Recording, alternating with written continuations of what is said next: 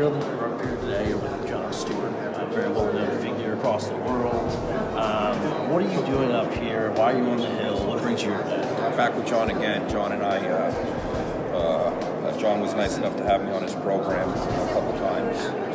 He's been behind the 9/11 Health and Compensation Act called the Droga.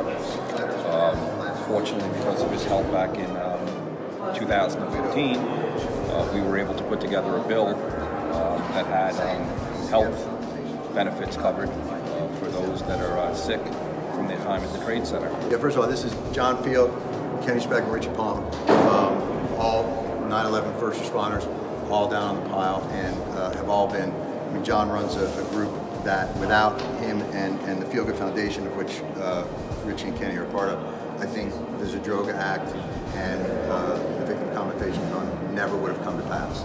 And I think it's their tenacity and lobbying is really what helped this come through, and Mikey too. And so now the VCF has expired, and people are being notified that it hasn't expired yet, but the funding is being slashed.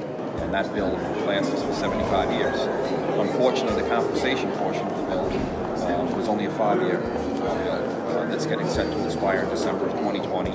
And the special master of the bill has stated that as it stands right now, they don't have enough money left to pay the compensation claims that are coming.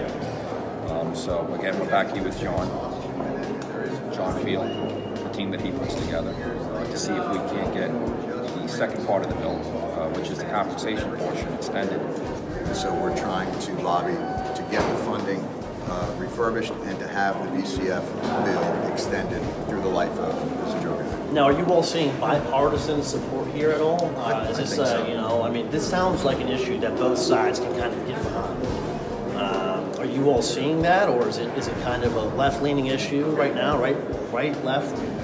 People dying of cancer. Yeah. Exactly. Has no leaning which way. It affects Democrats and Republicans. So we're independent, liberal Republicans, conservative Democrats today. We don't care what you are, just don't be an asshole. I respect that. We get a lot of that done.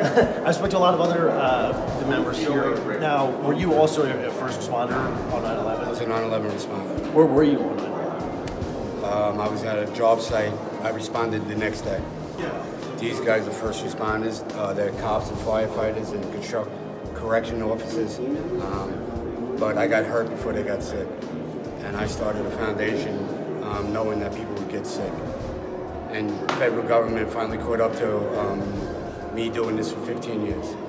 These guys, they were bored, they were sick, they were dying, and they joined me. Now, I understand you were a first responder at 9/11. Where can you tell us where exactly you were on that awful day? Where were you? Well, I got to the Trade Center about 1:30 in the afternoon. I was a New York City firefighter assigned to a Queens engine company, and I drove myself down there from Shea Stadium. We had a meeting area, a designated meeting area at Shea Stadium, and they were kind of trying to do a roll call and put together some teams and put them on a bus and send them down to the Trade Center.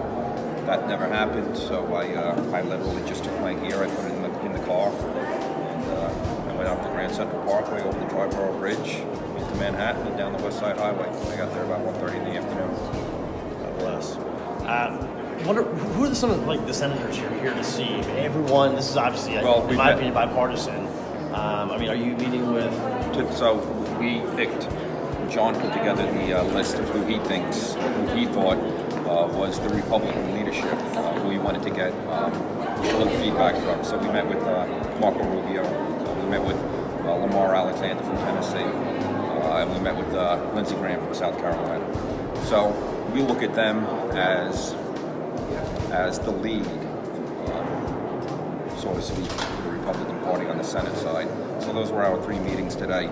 We're wrapped up. They're just doing some interviews. We have a press conference scheduled for 3 o'clock in the afternoon, where the members of the House of Representatives are going to introduce the bill and send it to the Senate and see if the Senate can't get on board. So those are our meetings today with the Republican leadership in the Senate, and we'll be back at it tomorrow. What was the response like from those senators that you met with earlier? Well, we didn't actually meet with the senators. They were all flying in. Of course. This is their travel day. We met with their chiefs of staff. They can't speak for the senators, but like you said earlier, it's our hope that they can look at it as a bipartisanship issue, something that they don't have any fear if they get behind going back to their districts or their states, in this case with the senators, and looking bad. I think it's a national issue.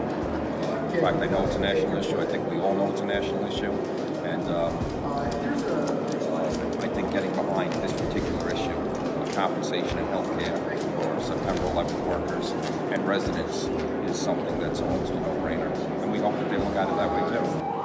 Well, thank you guys. I really appreciate it. And Mr. Stewart, thank you. Thank you. I really appreciate it. Much appreciated. Yes, Thank sir. you.